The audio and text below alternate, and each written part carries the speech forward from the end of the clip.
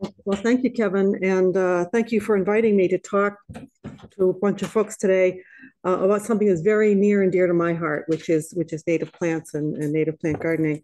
I'm sure you've all been in the position where where you're about to make a fairly major decision, and you have a bunch of possibilities in mind, and one of them just stands out. It really resonates, and you know it's the right thing to do. Well, that happened to me when I was getting ready for retirement. I had to figure out what to do with my time and energy once I retired.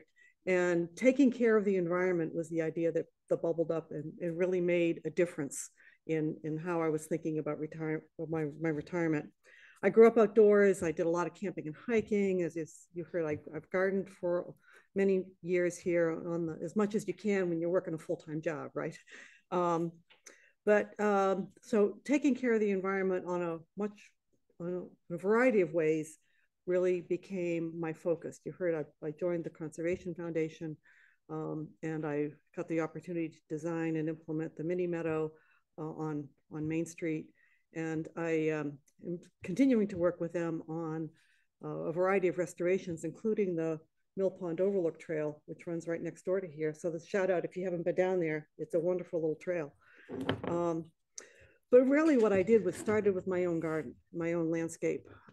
We are fortunate enough to have 2 acres of land here in Chatham, right down the street. The front half is just an ordinary house lot. The back half was all farmland, and the back half was left kind of untended from the late 1960s until we started working on it. And there were some nice native trees back there, but there was also more than an acre of porcelain berry and bittersweet and all the good stuff that comes with that. So I think I see a lot of heads nodding that you know what that's about. Um, and the and so I began gradually going to classes and learning what to do and hiring a contractor here and there to remove invasives and started planting. And I've learned a lot over these years, and out of that learning come the 5 projects I want to offer you today. I've learned that you can start small and you can build up and make your property more eco-friendly over time. And that's kind of what I want to encourage today is that you just do something. And I'm giving you 5 options, 6 actually, because we have a bonus. And as we go through, we'll kind of talk a little bit more about why these are important. Um, One of the key points that I learned that every little bit counts. Every small, if you add 2 native plants that attract pollinators to your yard, that is a good thing. And this has been greatly reinforced by the research of one of the best entomologists in the country and one of the best native plant thinkers in the country, Doug Tallamy, who believes that if 1 million households in America added some native plants to their yard, we would have the equivalent of an entire national park, worth of native habitat. He calls it homegrown, the homegrown national park. So this is one of the things that became really important for me to do, was to create this kind of habitat on my own property. Um, and it all starts with native plants. The native plants themselves are kind of fundamental. Um, one of the lessons, this took me an embarrassingly long time to kind of get into my head. I had been a traditional ornamental gardener for 30 years, right? So I had to unlearn a lot of stuff. And one of them was that gardens are not just a beautiful visual display like 3D artwork. They really are a living ecosystem. And a beautiful garden over time became to me over time not just something that's aesthetically beautiful, but it's full of life. And that life is the intersection of the native plants and the insect population and the bird populations that rely on those native plants. They evolve together over time. They have mutual benefits. The insects and birds pollinate the plants so that they can reproduce and expand. The plants then provide food and habitat and overwintering capabilities for the native plants, and they're an ecosystem. They are all mutually dependent, mutually beneficial relationships here. And it's the native plants that are the foundation for that. And so if you want to have that kind of eco-friendliness in your own yard, you need to have some native plants. Now, some ornamental plants are good for insects, et cetera, but the best plants for that are the native plants.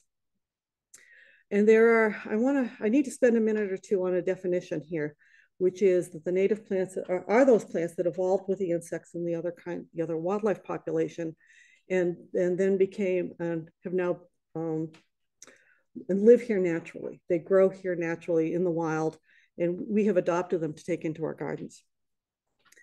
The most beneficial are what we call straight species. These are the ones that actually grow in the wild. They're now often cultivated by the nursery trade, and you can buy them in the nursery, which is a good thing. But they're still native to Cape Cod. They're still the same species, the same genetics, and the same ecological value as the plants growing in the wild. And you can tell what those plants are when you look at the Latin name. Here I have a nice example of the beach plum, and in parentheses, and you'll see this throughout here, I'll put the Latin name in parentheses after it. If it's just 2 Latin words, it's a straight species. Now you have to kind of know which of the European straight species versus the American Cape Cod natives, but you'll learn that over time. But if it's just 2, that's a good start. There are lots of other native plants being sold in the nursery trade. Most of them are cultivars or hybrids, where the breeders have taken them and bred them to highlight certain features of it. They might make the flower showier.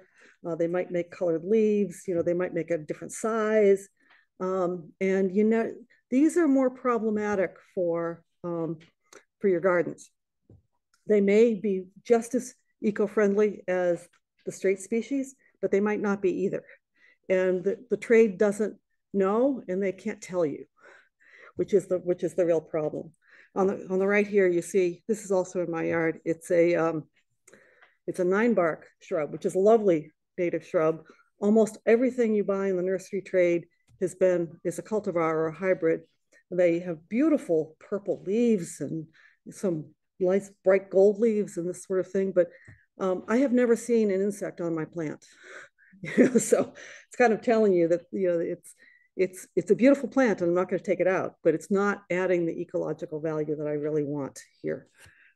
Similarly, there are native plants, American native plants, that are not native to Cape Cod. There are no hydrangeas native to Cape Cod, unfortunately. But there are hydrangeas native to the Southeast, and they actually do pretty well up here. And they're great for pollinators. I have what's called a smooth hydrangea, which is the white lace cap hydrangea.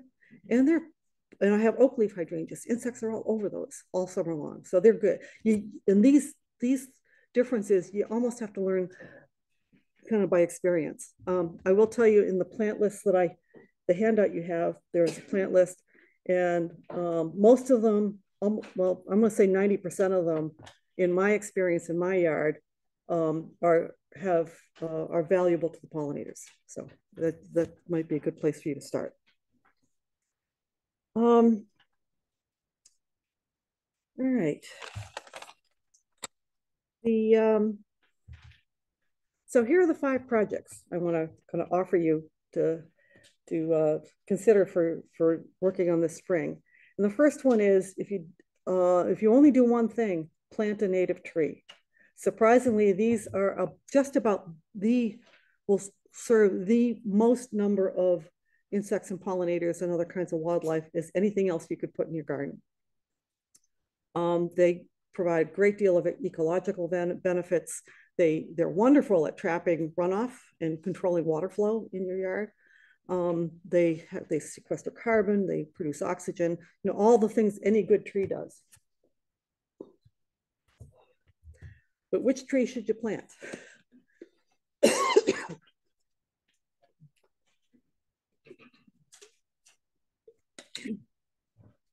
There's actually been some research on this, and this is the same Doug Tallamy. He has a whole cadre of graduate students, and he sends them out to do research on how many insects, how many different species of insects use which kind of tree. And his barometer is caterpillars. He's chosen that because caterpillars seem to be kind of the sweet spot among the insect world of where most of the ecological value starts. And you can read his book to learn why. I'm not that good at it. But he found that the oak trees in particular are far and away the best for supporting insects and wildlife population. They support, like, I don't know, 3 times as many species as any other tree type. So if you have the room, plant an oak tree.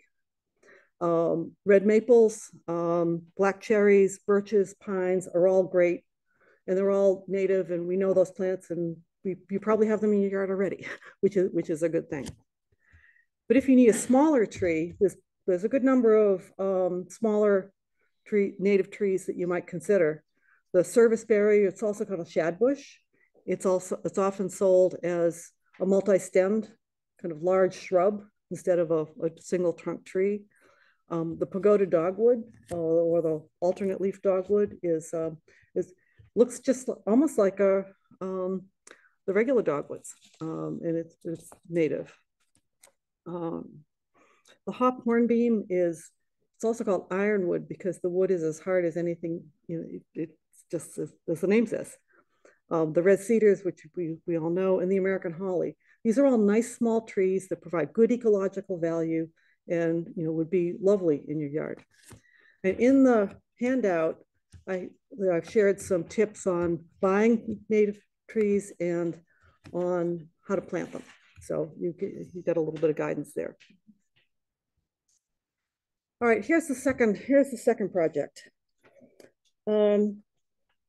which is replacing your bark mulch with a living mulch. You've seen it all over town. You may even have it in your own yard, where you have a tree or a bunch of shrubs along your foundation planting, and all you have underneath it is bark mulch. And you still spend a lot of time weeding, right?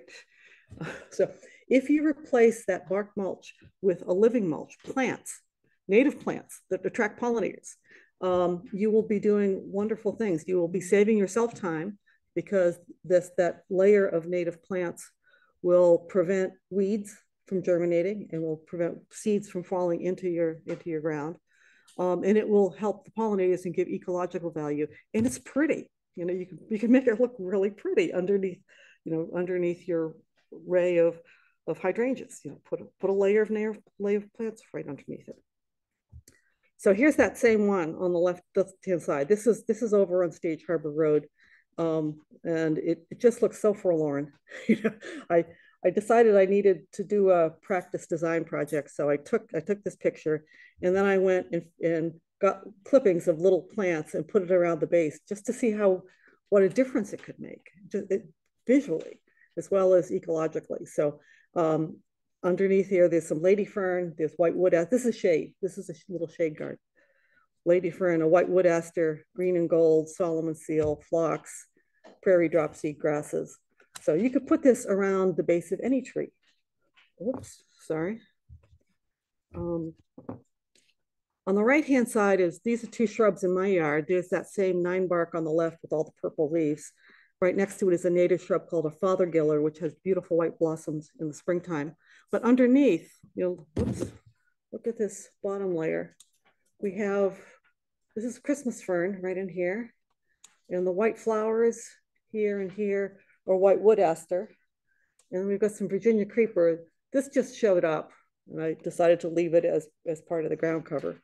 I don't let it climb in the trees. I cut it down when it climbs in the trees, but I let it go all over the ground because it's a really nice ground cover. So with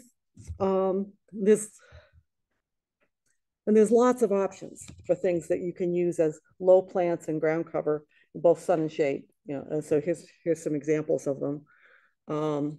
The 2 on the left are in my yard, more Christmas fern.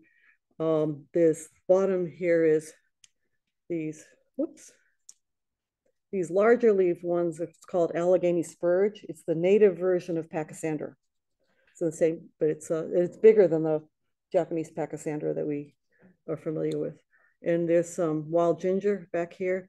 Again, the native version of that shiny little ginger plant that people grow. This was not shiny and it doesn't spread as quickly. And then wild strawberry down here. This spreads quickly. So it's a great ground cover if you to get a lot of bare soil covered quick, fairly fast. These two pictures are on the Rose Kennedy Greenway in Boston, and they've done just a wonderful job with underplanting. This is mayapple, which is a native woodland plant here that grows here on the Cape. And this is foam flower and coral bells. They planted a lot of these and they've grown and all intertwined and kind of made a nice little tapestry effect. So you can be really artistic, you know, when you're kind of figuring out what to plant as your ground cover. All right, here's project number 3. This is probably the most ambitious of the 5. And what the project is to take a section of your lawn, and we all know lawn is bad, right? It's not all bad, but it's you take a section of your lawn, get rid of the grass, and plant shrubs and trees and perennials in that as a kind of an island bed. And this has a lot of benefits. It can be aesthetically pretty, depending on what you do and how you do it. But it can have a wonderful kind of side effect, come on in, of helping control water runoff. Particularly if your house is up here and the road is down here, you're gonna have a lot of runoff into the street, or the other way around. You're gonna have a lot of road runoff into your house. And that's what these 2 examples have done. This is on the loop here, the Cedar Street loop. You see the house is up here, it slopes down to the street, and they've carved out a long, skinny bed right in the front here to catch any water runoff before it hits the street. This is almost serving like a rain garden. And then they've done on the same with your driveway. They've taken and they've run a little channel, goes right into the shrub layer. And these are winterberries and arrowwood viburnums, all native plants, just 1 row of each. You know, kind of, and it's really lovely. And it's really serving a ecological value and conservation value in controlling the runoff. This one's the other way around. You know, their house is below, and they built their garden, their island here above the house, you know, to keep the water from, you know, rolling downhill to their house. These aren't all native plants, but you kind of get the idea.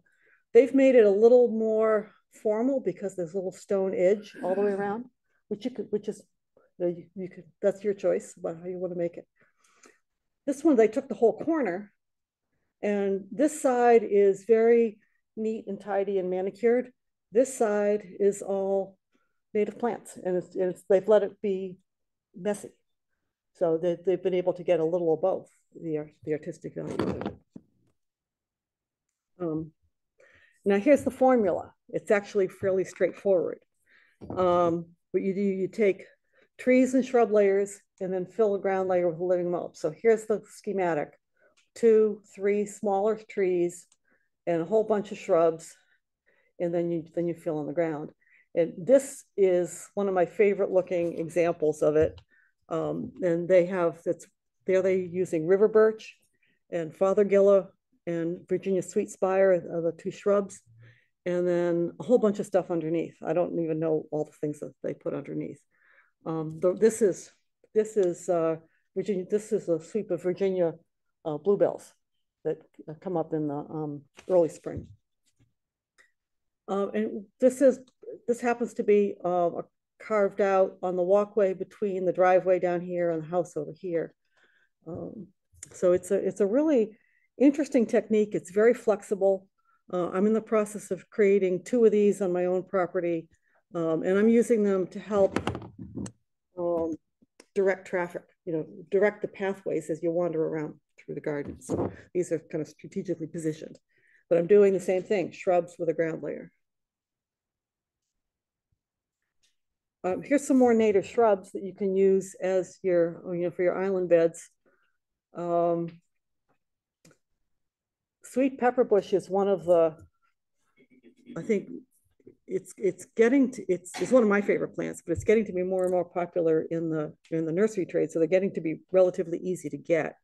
They come in the straight species is a big thing. It's this high and this big around, but they also sell cultivars that are like knee high, and they're and I have a couple of those too, and they're also pollinator friendly. So I would vouch for those. The version of the straight species I have is actually called Ruby Spice, and it has pink flowers, and that's also still excellent for pollinators. Sweet fern you might have seen at the Mayo House. We have a whole bunch of it right in the front, and it's a smallish shrub, kind of rounded. It's very pretty. Inkberry, you know. Winterberry, I'm sure you know. Oak leaf hydrangeas, I'm sure you know. These are great. I got an email from somebody that says, I want to replace a whole row of burning bush. What do I put in place? Or I have I've got a kind of a small hedge of butterfly bush. I want to take it out. So these are great to replace big shrubs, you know, that you want to replace them with a native. I always thought the red twig dogwoods were kind of Asian, but they're not. They're native, which is kind of cool. And the high bush blueberry is surprisingly interesting as an ornamental plant. It's got this great fall color, and it's got that nice vase shape. So it would be great in one of these island beds. All right, so here's project number 4. If you have a garden bed already, I would probably wager you have holes in it.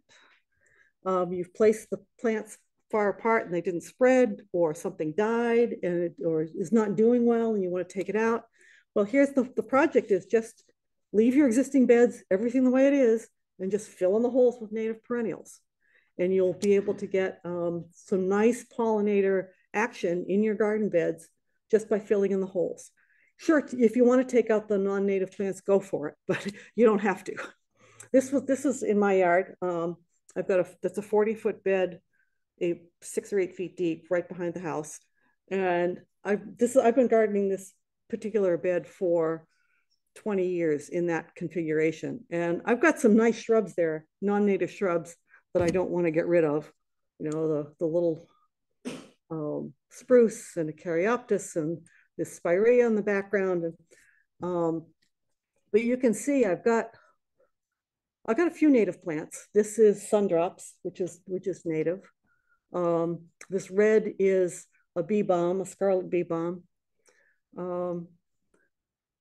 But you can see the holes, you know, in here. And so what I've been doing is filling in those holes with sneezeweed, helenium, which is a nice orangey plant, the gaillardia, which is this here, blanket flower, anise hyssop, which is nice purple spikes to it in the midsummer, penstemon, which is, no, it's not there yet.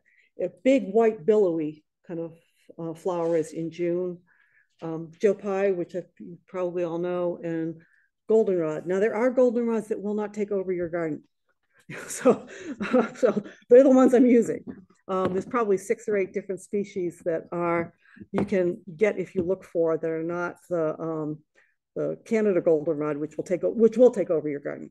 I have that too, and I consider that a weed in this garden bed. I let it go other places up in the wilder parts, but it's a weed in here. So that's kind of one of my ongoing projects. Every year I look for a new hole. I've been told by the ecologists that your target should be, I hate the word should, but a good target to think about is 70% of your plant mass should be native. Yeah. So I'm not there yet on this one. I'm probably at 55 or 60%. So I'm going to add some more. I'm just going to keep adding more as I get more holes. Yeah, so. Here's another example of a mixed bed where the gardener put in a bunch of natives.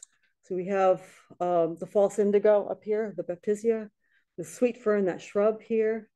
This is slender mountain mint, which is a wonderful flower with nice white blooms in the late summer.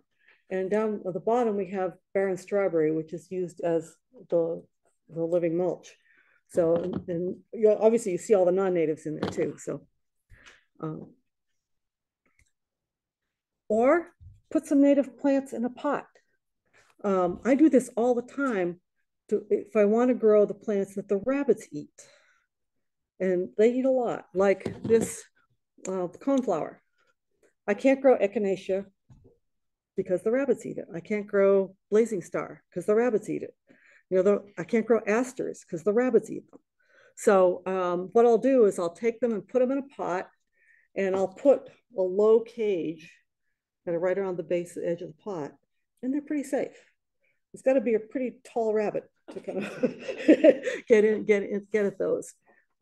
Here's a native shrub called yellow root. It's not a particularly interesting shrub, but I decided to buy it and put it in, and the rabbits ate it. So it's now in a pot, and it's doing fine. It's a little piece of green right outside a door. Here's a native shrub on the Rose Kennedy Greenway again, and they underplant it with bulbs.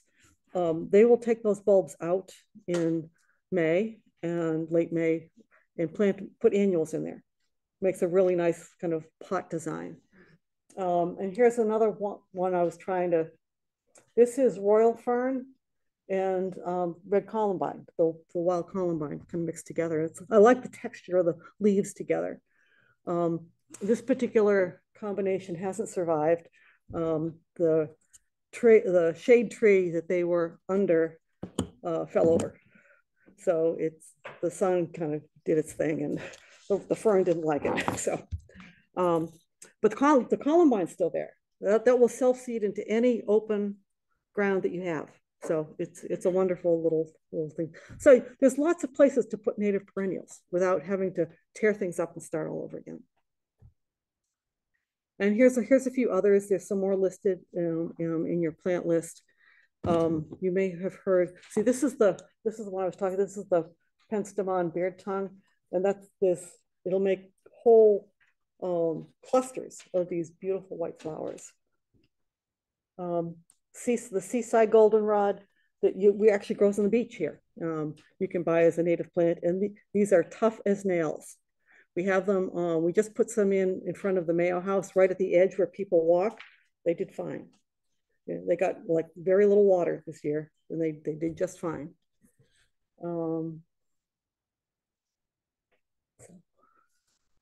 This is one that not too many people know about. It's a relative of the red cardinal flower, the lobelia cardinal flower, but it's called the great blue lobelia. And it's not as fussy about water, and it doesn't need as much water as the red cardinal flower does. And it's a little bit more reliable. And it has these spectacular blue-purple flowers. And so if you find those, they're a great addition to any any flower bed that you have. And so far, the rabbits haven't gotten them. So that's. All right, here's project number 5. I'm going to ask you to be a kid again and make a mess. And this has some real ecological logic behind it. What we're trying to do when we're creating these ecosystems in our yard is to give the pollinators and the insects not just food, but habitat and a place to lay their eggs and breed and then overwinter. And where they like to do this is in places that we consider a mess. They consider as just fine. So in the summertime, the life cycle of the caterpillar to the butterfly is that the caterpillars hang around in your oak trees, eat the leaves, and then when they get ready to become pupae, they drop into the leaf litter at the base of the oak tree. So if you have just like bark mulch at the base of the oak tree, that pupa won't survive. Your butterflies will die at that stage of their life cycle. So if you want butterflies, you need to have a mess, just the leaf litter. Don't rake under there, leave the leaf litter under your oak trees. This is kind of in the back of our yard, and that's what I've done. The leaves just blow there naturally. The wind puts them there. I just don't take them out. And that's how you keep that life cycle going. Same in the wintertime. Insects will overwinter in a whole variety of different places. There's like over 100 species of native bees, wasps, and flies. And they all have different kind of habits about where they like to live. But a lot of it's in the leaf litter. A lot of it's in the hollow stems of your perennials. Not your ornamental perennials, the non-natives, but in the native ones. So what you do here is the action you take is in the fall, just don't do any cleanup. Just leave it. Don't rake, don't cut your plants down, just leave it. And leave it there until you see insects flying around in the spring, usually mid-April or so. The soil has to kind of warm up a little bit. And then you can cut things down. Don't rake. Well, let me back up. Then you can cut the stems down and rake except under your trees. So I actually will, in some of the wilder parts of my yard, I will leave everything there. I'll do what they call a chop and drop. You break the stems off, break them up, and just leave them there. You don't take them away anywhere. They just stay in the garden bed. And that becomes the compost for the next year. So it's kind of self-fertilizing that way. And if you have space for it, another thing you might do is just take a corner and just let it be wild. Don't touch it. Put your brush pile there, and don't take all your brush to the transfer center. Leave it there. Make a nice pile, and you'll be amazed at what lives in there. And I don't go back into mine very often, but sometimes I'll see snakes float through, and I'll see all these little critters running around back there. And I saw a box turtle one day last year, which was a real treat. So one thing you might do is carve out a big island bed in one corner and have your wild place be behind it. So you don't have to look at it. So there's lots of different ways you can do this to leave a mess. And then finally, this is the bonus project. And this is really a do nothing project. So that's why I didn't really want to call it that. I did this 15 years ago. So I wanted to share with you what happened to my yard when I went through this process. I decided that it was kind of like a 3-year process. First, I just called the people who were coming to put on the fertilizer and stuff. I just said, cancel the contract. We're done. We're not doing this anymore. And then I started a 3-year phase out of the watering. I didn't want to do it all at once because I didn't want to kill everything. I wanted to encourage the roots of the grasses that were going to survive to go deeper. And so I cut the watering in half, but meaning I watered half as often, but I still watered deeply. And that encourages the roots to grow a little bit deeper. And then the second year, cut it back again. And then the third year, I just stopped altogether. And I haven't watered my lawn in 12 years. Yeah, so it looks pretty brown in the summertime, as you can imagine. What happens is the non-native grasses, the broadleaf grasses, will die off. And they absolutely will die off. And what you'll be left with is the fescues, the thin grasses. And we have bare spots. Non-native things will come, non-grass things will come in, little wildflowers, or clover or dandelions will come in. But you can overseed it if you want with micro clover or other kinds of eco-friendly lawn grasses, more fescue. And it will still be green, but it won't be uniform. So here's some pictures of what my lawn looks like last summer. Most of the lawn here is fescue, and in the places under the trees where it's shaded, it's gorgeous. It looks really like a nice, pretty lawn in the shade. One shady moist area, one area that was too moist, it's almost complete shade. I've moss growing there now. The grass is gone and it's all moss, which I kind of like. I think it's kind of cool. I've got one area, this is over the septic system, and the developer took away all the topsoil. Okay, so it's pretty rough out there. And it looks it. It's quite patchy. I can't get in. I had dandelions in there for a while, but they kind of died off after a while. And I'm not sure what I'm going to do, but I don't mind a few patches here and there. But that's a risk that you take. But look at all the neat stuff that's growing. I've got one whole field buttercups that are just gorgeous. And I have to kind of tell my lawnmower is, wait till buttercups are gone before you mow that section. This is all white clover that came in. And this is a native plant called self-heal, which is little tiny purple blossoms. There's more native things that come in as well. So it's kind of fun to see what comes in. My husband still bemoans the beautiful manicured lawn. He said, we used to have a nice lawn once, but I said, we have a nice lawn now. So we just disagree on that. All right, so I want to end with some practical aspects of this. And that's like one of the things people ask me is, where do you buy these? Where do you get these native plants? The nurseries around here, most of them carry some native plants. They're not, a lot of them are cultivars, but they will have some straight species of things. Capabilities has a program where they actually grow their own native plants from seed. So they're right next door to the APCC, and the APC has taught them how to do that. You're getting good native plants from there. I've gotten Country Garden and Hyannis, and a few from everywhere else on there as well. Crocker and Cape Coastal and Dennis are really good at shrubs. They have really good selection of native shrubs and trees. Their perennials have been increasing. They have been increasing as well. Both of them have been increasing the number of native perennials. So I want to point out this one though, blue stem natives. And I have a correction. That's not Norwood. That's Norwell. So that's a new native plant nursery. It's women owned and run. They grow all their own plants from seed, native plants from seed, which is a rarity, in this area. And they've grown a lot. They're getting bigger and bigger. They're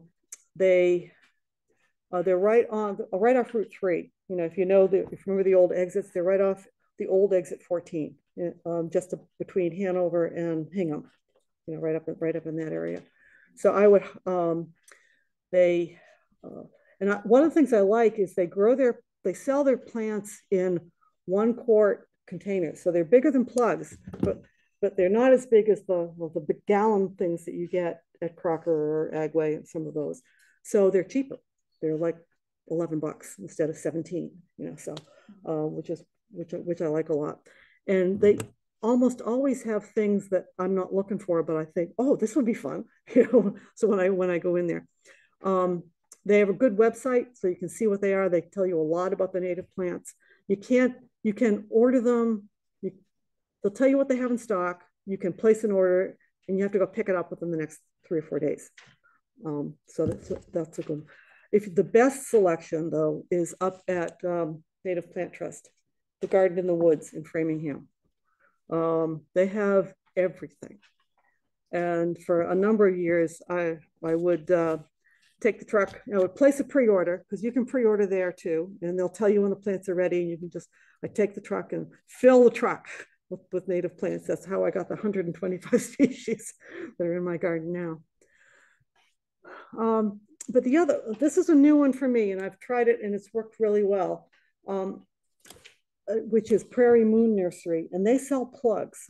They're little tiny baby plants. They're about 5 inches deep and about 1.5 inches across, and they're cheap. They're like $4 or $5 each, but they're small and they need a little bit more care. You got to water them more consistently and that kind of stuff. But that's what I bought to populate my meadow that I planted last year. And by July, some of those plants are 3 feet tall. They grew up really well. So you might, if you want to do a lot of plants, you might consider using plugs and going through Prairie Moon Nursery. When you shop for plants, please try to use the botanical names. The common names are misleading. So I always have a list of the ones I want with common names and botanical names. And I go to see what they have. I've never been in a shop where they have everything I want, right? So So I will make the rounds of, 2 or 3 different places. And I'll do that. And then I'll decide I'm not going to be able to find that this year. What am I going to do instead? Then I'll think about substitutions after that. So I'll make another round and kind of get the rest of what I need for that particular garden bed for that particular season.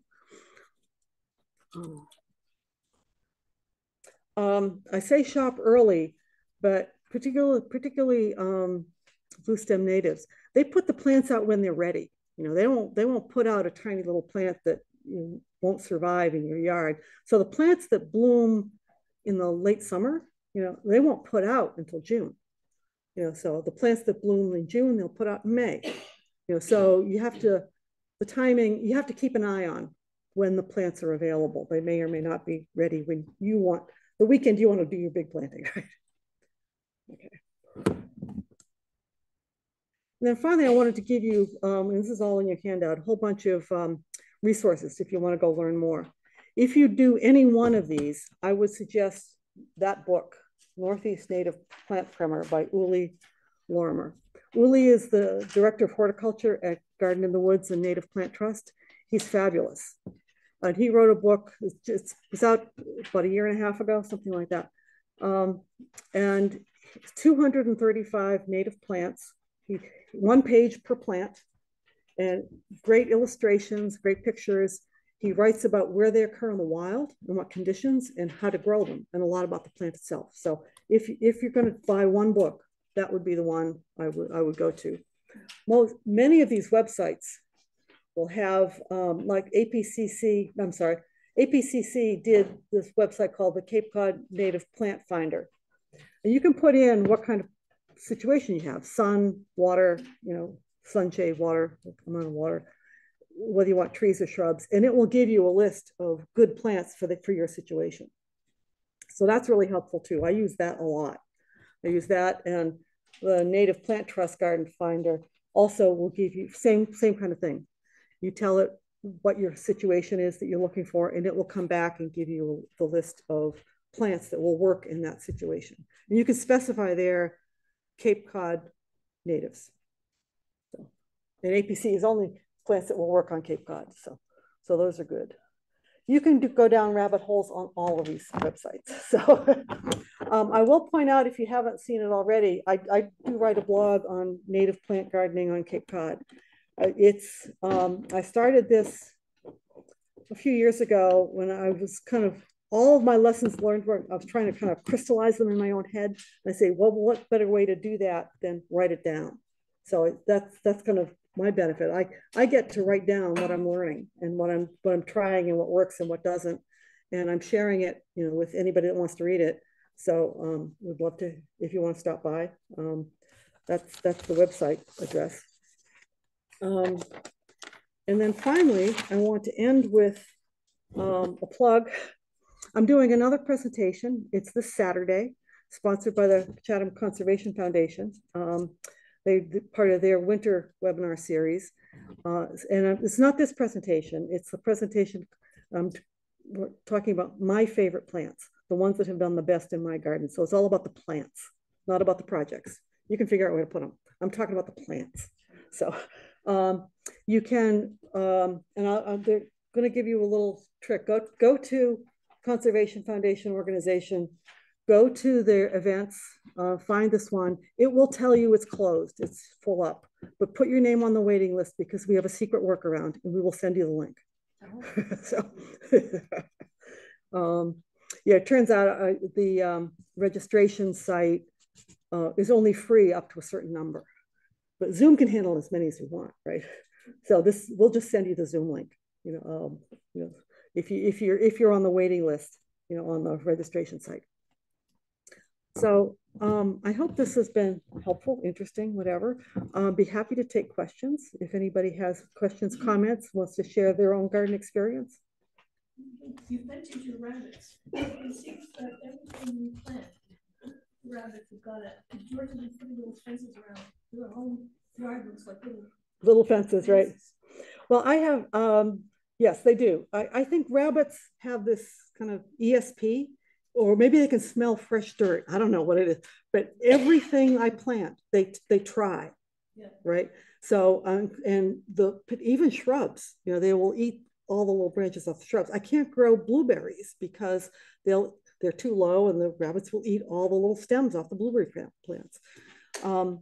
So for bigger shrubs, I do have those little fences, and I'll keep them there until the stems, the lowest leaves are high enough that rabbits aren't interested in you. So maybe 1 or 2 years.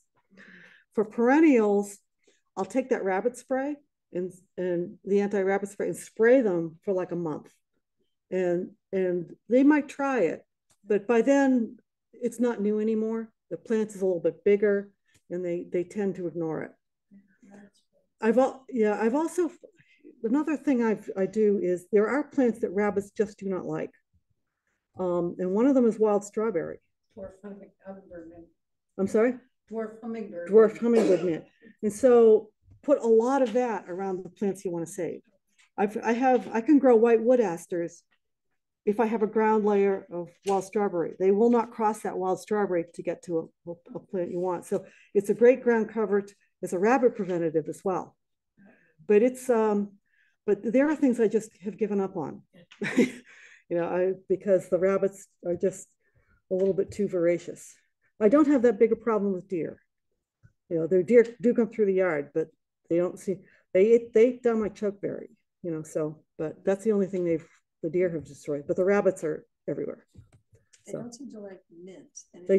They don't, yeah, the mint family is good. Anything in the mint family, like that slender mountain mint that was in here, and there's a broadleaf mountain mint that they don't like, but yeah, it's they're cute, but they're but how do you cope with the fact when you mix a bed with native versus non-native, then the native aren't going to need as much water as the non-native? And so I've wondered how you don't change the whole thing over, you know, because you're going to end up, maybe that's then you'll end up killing off the non-natives. Well, yeah, I haven't run into that problem because I've always been a low maintenance kind of gardener, and I never put in things that need a lot of care and pampering, you know. So like daylilies are wonderful because they don't need much. So so they're the ones that, and the non-natives in that garden that I showed you are like catmint, and they're pretty tough plants. So I haven't run into that particular issue. You're right. You want to have things in the same bed that require the same amount of care and attention. So same kind of soil, same kind of watering. Yeah, you probably can't. So if you have plants in your bed that need a lot of water, put in plants that grow in moist conditions in the wild. Okay. Yeah, you can find that out on any of the plant finder websites. Right. Yeah, put in rain garden plants. Yeah. For about 3 years now, I'm kind of have a difficulty with garlic mustard. Oh, yes.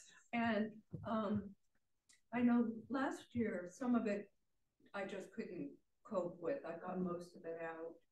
And so those kind of weeds, is there a way to take care of them other than yanking them out, which is what I've ended up doing for 2 years now? Garlic mustard in particular has a couple of variations on what you've been doing that you might want to try. They're a biennial plant, right? So they grow, the little rosette grows the first year, and the second year the flower stalk comes up. Okay, so well, and then after that particular plant dies, but the flowers will produce hundreds and hundreds of seeds that go everywhere, and those plants then take root. So the key to garlic mustard is don't let them bloom. So when you see the stalks starting to come up, go out there with hedge strippers and kind of just cut off the heads. You don't have to pull the plant. The plant's going to die. You just cut off all the heads, and then that will be a lot faster than getting on your knees and pulling them out one by one by one. And then that soil that's still there, or the plants that are still there, will they not come up the next year? Well, those particular plants will not, but it will take 2 or 3 years to exhaust the seed bank, because from the seeds from 2 years ago are probably still in the soil, and they'll come up. And so just keep doing it. Just keep doing it, and yeah, eventually you'll get rid of all the seeds. The key is not to let it bloom. Okay. Yeah. Thank you. Yeah. Your yard there that you said was over by the leach field or whatever, that's patchy, yucky. I don't think you said yucky, but it is. I have that side yard. Is that a candidate for clover? And if so, how do you plant clover? Because I have Bunniesville out there on a side yard that is in sun all day long. You know, the whole summer it gets hit with sun, but it's just a I mean, you couldn't even try to call it a Cape Cod yard because it's far too yucky. Yeah. Well, you could try clover. You can buy it in seed. You can just plant it like grass seed, and take care of it like grass seed. I don't know how long it would last, particularly if there are bunnies there. They might just chew it up on you. But then as a ground cover, the clover would just give the green. Yeah. There's another that self-heal that I put up there might also be a good candidate. That grows in crappy soil. And what was the name of that again? Self-heal. Okay. It's in your handout, and it's called Prunella vulgaris. Okay. And you can buy that at Native Plant Trust. You can buy that as a plug. So you might try a patch of 10 or 20 of them and see what happens. See if it. You will have all of these plants when you put them in. You have to water them just like any other plant for the first year. Now, a lot of people have this idea, you put in a native plant, you never water it again. That's after it's established. Okay.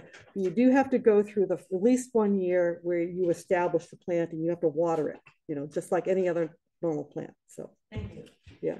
What are we doing for time? We're just about at 6. What else? Yeah.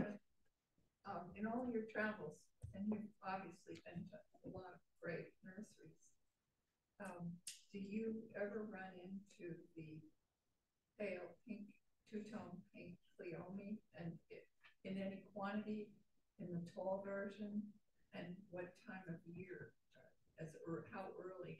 Yeah. Have you seen it? I'm not familiar with that plant, so that's I've seen it as an annual, but I've not. Does it grow as a perennial as well? I think in the summer in the south. Does it? It grows, just stays alive. Yeah. Up here it does.